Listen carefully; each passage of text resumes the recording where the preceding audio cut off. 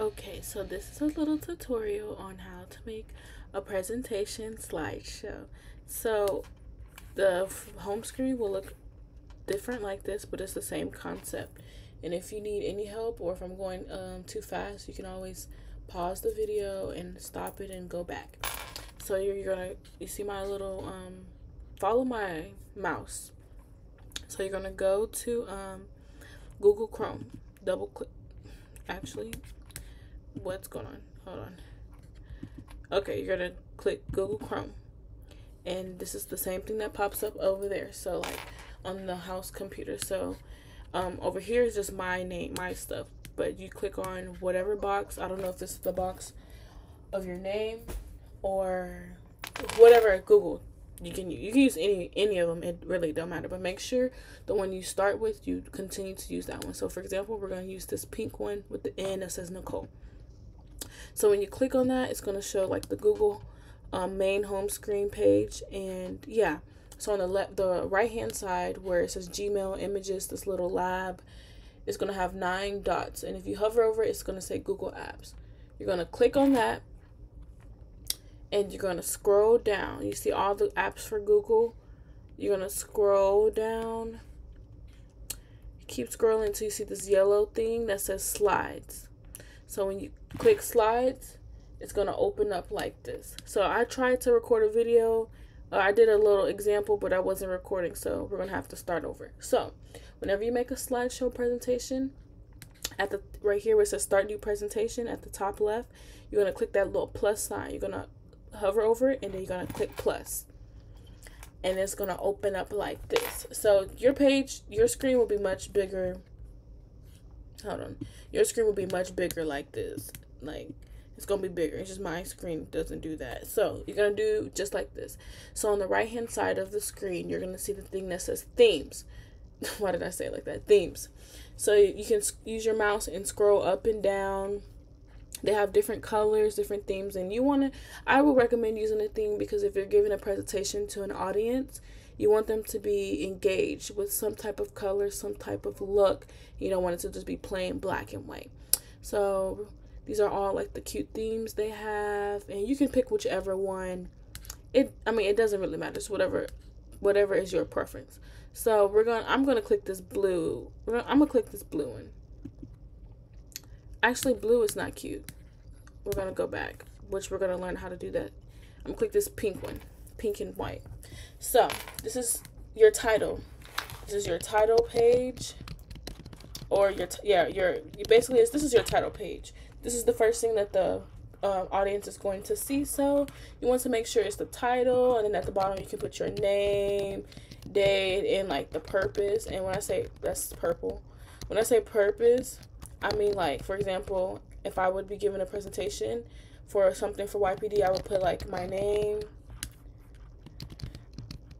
and then I would put YPD meeting September 17th, or that's 2024, like, something like that. But for this case, the title is Mimi's,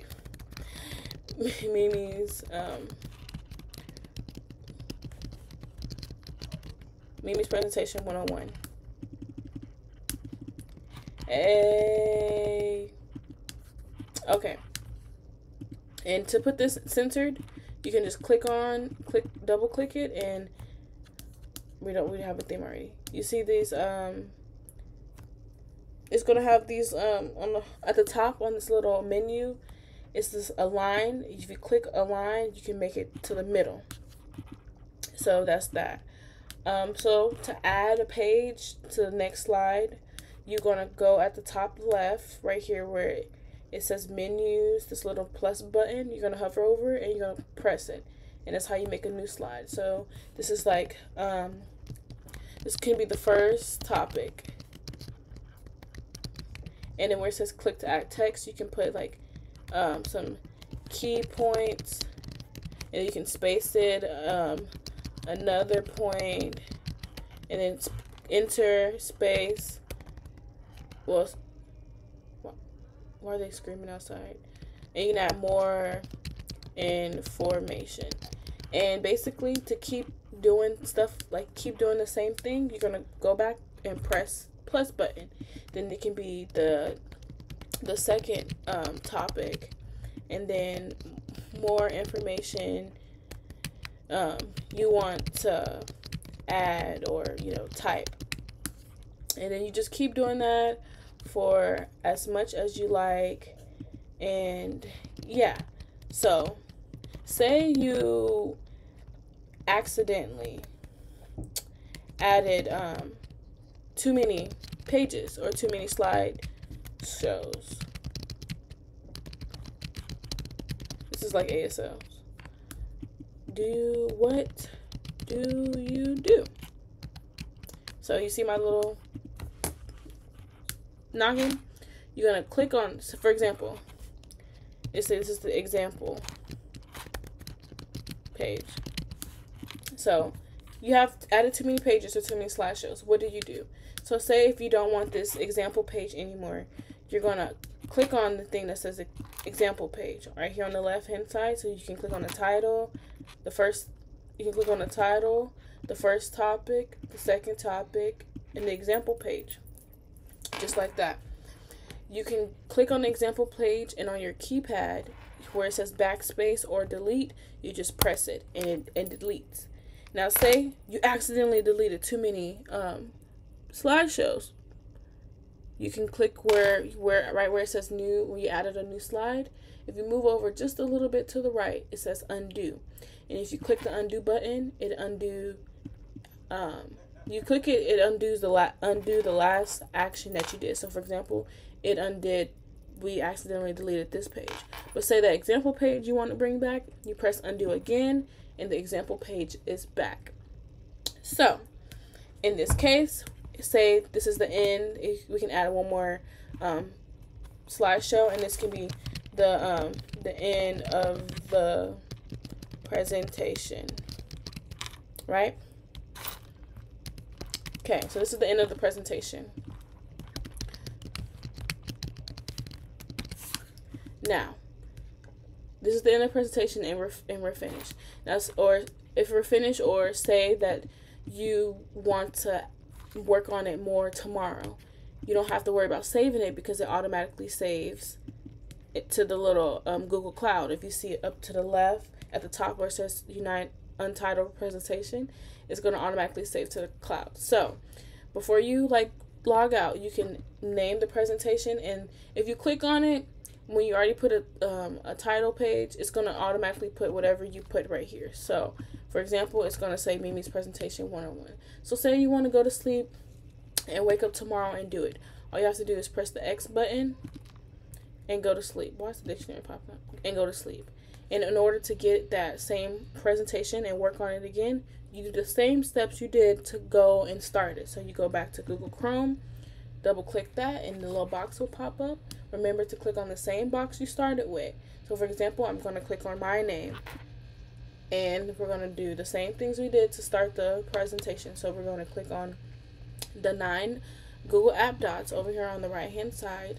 I'm going to scroll to the bottom and find where it says slides. I'm going to click on it, and Mimi's Presentation 101 is right here on the left. It's the the most recent slideshow that I've done. So I'm going to click on it, and then it's left off everything that you've done, all the 6 slideshows, as you can see on the left hand side, that you've done. So I can go to any slide, any page, and I can add or remove any information that I want, and you can just do everything. So now when it's time, if you want to go over and see and look and review it, you can go to the first page, which is the title page, the first presentation page, and you're going to see on the right hand side, it's going to say slideshow right here where it says share, but we're going to click on the slideshow. If you click on the whole thing, it's going to pop up in full screen so you can see how it looks before you go and present it.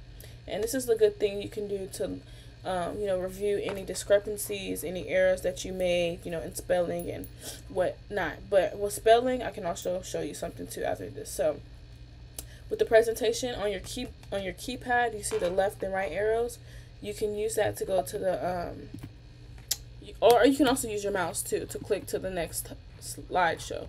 But I recommend using the keypad, the keypad with the arrows at the bottom, or you can use the little mouse hover. So we're gonna use the mouse hover first.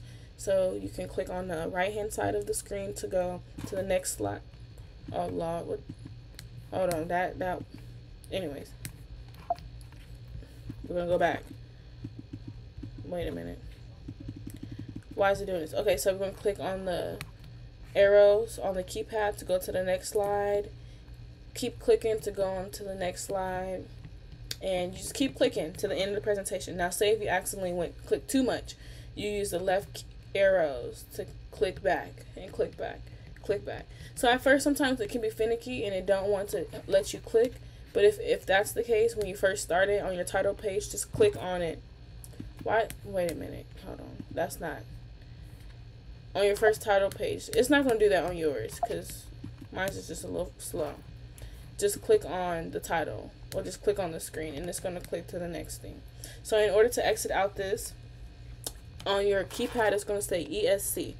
Right where it says 1, 2 where the number's at, look on the key. Yeah, the key that says ESC. You're going to click on it and it's going to exit out a full screen presentation.